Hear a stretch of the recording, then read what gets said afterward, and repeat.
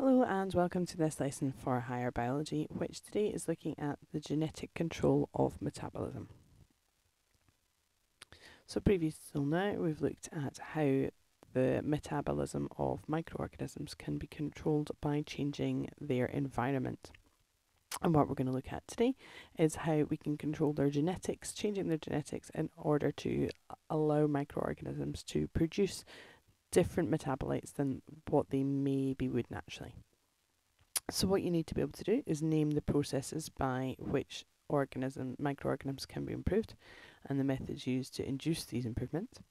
You need to describe the requirements for DNA technology and describe this process, including the use of a safety mechanism, and explain the differences in the vector types, bacteria and yeast. So to get started, we're thinking about laboratory microorganisms and the fact that normally in a lab, any microorganisms used, so bacteria or yeast, are referred to as wild type microorganisms, and that would be our little green ones here. What we can then do is we can change these or mutate these bacteria, and that would alter them ever so slightly. So we would wind up with mutant bacteria. So wild type bacteria or yeast are essentially unchanged genetically from organisms of the same species, which you would see in nature. And so new mutations are the only source of variation and new alleles. And it's possible to cause and create these mutants deliberately in the hope of producing improved strains of bacteria, yeast, or any other microorganism that we might be using. And there's a few main improvements that we might look for. We might be trying to improve the genetic stability. We might be trying to improve their ability to grow on lower cost nutrients. We might be trying to produce large quantities of a target compound, or we might be trying to improve them to allow easy harvesting of a target compound after fermentation is complete. So what we're really looking to be able to do is improve anything that makes their use easier within the lab. And there's a couple of different ways in which we can do this. Primarily what we're looking to do is change them genetically through some kind of process of mutagenesis. So mutagenesis itself is the creation of mutations, and in nature, as we know, mutations are rare and spontaneous, and they are a cause of variation.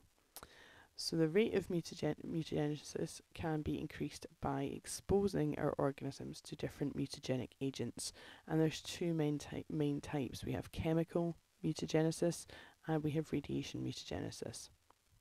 So what we might try and do in order to improve the use of our bacteria or our yeast that we're using in our lab is we might expose them to some kind of chemical, such as mustard gas, for example, or we might expose them to some kind of radiation. And what we're trying to do is cause a mutation within those organisms, and we're hoping that that mutation is going to be a useful mutation and will lead to one of the improvements that we've just seen.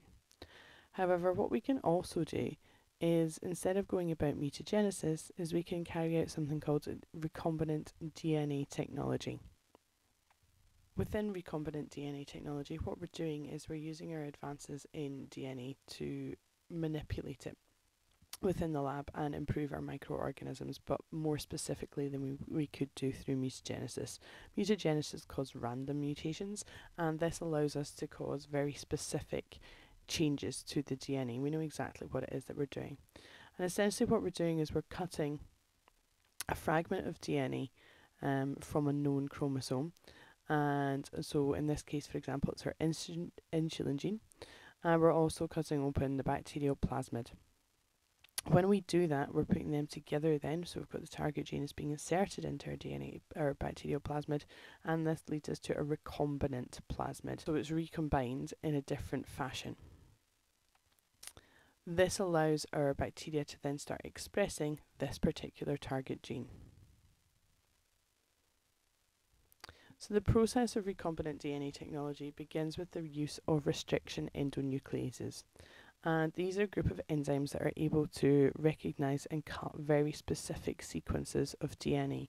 So you can see in this example, it's this particular enzyme is cutting DNA where it sees a double A and a double T.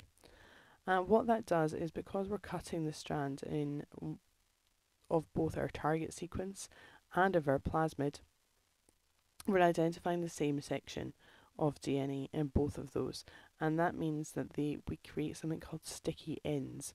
So we've got pieces of DNA that have got unpaired nucleotides at either end of them. So that means that they will then be able to stick to each other. They're then complementary to each other. So when we've cut out our target gene and we've also cut our plasmid, they are naturally attracted to each other at the right section by using the same endonuclease that's cut open the plasmid as has cut out our target gene. So the overall process is a bit more complicated than you have looked at previously. If we look at both our chromosomal DNA and our plasmid, which is this one here, they have our endonuclease recognition sequence. Now this is referred to as a restriction site. So these are our target sequences, and that's where our restriction endonuclease is going to actually cut. So when they're cut, we'll cut out our section here, from here along, and cut out to there. So it's recognised this specific sequence and it's cut it. And then we've also cut our plasmid with the same endonuclease. So we have got a complementary section at either end of our plasmid. So we're then able to transfer our gene to be inserted, which is this bit here, into the sticky ends of our plasmids. We then use an enzyme called DNA ligase, and that's inserted into our plasmid. DNA ligase is going to stick our ends together and form our recombinant plasmid. So when we look at our plasmid, there's quite a few different sections that can be involved in a plasmid, and you don't need to know about all of these ones particularly. So we've already said that we've got our restriction site, that's the area where our restriction endonuclease is going to cut open the plasmid, and we've got our inserted gene in this section. We may also have a regulatory sequence like a promoter up here, and that controls gene expression. We've also got something called the origin of replication, and that allows this plasmid to replicate itself. We may also, as a safety mechanism, have some kind of control gene which would prevent the survival of the microorganism in an external environment. So if it manages to get out of the lab, we've essentially controlled it somehow by preventing it from surviving. We also have a couple of selectable markers. So on this one we have antibiotic resistance genes and another selectable marker, and let's see, this one is for luminosity. A selectable marker essentially is allowing us to determine which bacteria have taken up our plasmid. If we've carried out this process, we've produced recombinant plasmids, now we're going to produce several of those. Now what we then need to do is we need to get that recombined plasmid into some bacteria. So essentially what we're going to do is we've got our bacteria, we've got our plasmids, we're going to put those into our culture broth, and we're hoping that all of the bacteria we've got in this culture broth are going to be able to take up some plasmids. We're also hoping that the plasmid is going to be able to start replicating itself within our new bacteria. However, not all of them will have. So there will be plenty of bacteria in here that haven't taken up a copy of the plasmid. What we need to know is which one have done that. And this is where our selectable markers become important. So we may be looking for one which confers an antibiotic resistance. And in that case, what we would then do is, having cultured our bacteria, we're going to put them out on an agar jelly plate. And this agar jelly plate would contain that antibiotic. So what we do is we're going to take our bacteria, this one has taken up our plasmid, it's reproduced and has produced more copies of herself, each one containing the plasmid. They're all going to survive. They've got the selectable marker that contains antibiotic resistance to the antibiotic that's present in here. On the other hand though, this one, it didn't get the plasmid, it didn't manage to take it up, so it was unable to produce the antibiotic resistance gene. Therefore, as cell walls have been broken down by the antibiotic, this one's going to die. So after a few hours spent on the agar jelly, the only ones surviving are the ones which have taken up the plasmid. So not only do they have this selectable marker gene, but they have the gene target gene that we've initially put in there. So in this way we recombine our plasmids in more than one way. We may also give it a visual marker instead of an antibiotic resistant marker. In this case, this is one where it's going to glow under UV light, so it's one for luminosity. And then again, that's a quite quick way of being able to have a quick look and see which bacteria have managed to take up our plasmid to be able to identify it. Now, it is possible occasionally to use yeast instead of bacteria as one of our vectors to put our plasmids into. It's often the case that instead of putting them into bacteria, we're going to express it into yeast instead. Now this is essentially the same way. So essentially you're going to cut our yeast plasmid or vector. You're going to have cut for your animal, plant or plant protein with the same restriction endonuclease. You created your sticky ends, ligase is going to put it in, and we've got our recombinant plasmid DNA to put into yeast instead. And there's often the reason for that is that bacterial DNA may not produce animal or plant protein chains properly. Often they don't produce active forms of the protein, rather they produce inactive ones. So yeast tend to work better for when we need an animal or a plant protein. So from that, you should be able to understand how we can use genetics to control the metabolism of microorganisms.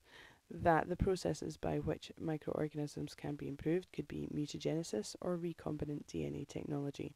And the methods used to induce mutagenesis could be a chemical mutagen, or it could be radiation. That within DNA technology we require some kind of plasmid as a vector. So that might be our bacteria or yeast. We require on our plasmid our regulatory sequence, and we need a selectable marker, and we need some kind of safety mechanism present. That the process of recombinant DNA technology is fairly straightforward, involving cutting out a target gene from our useful chromosome, and that will involve specific restriction endonuclease. We're also going to cut a section of our plasmid using the same restriction endonuclease, leaving us with sticky ends, able to insert our gene into the plasmid.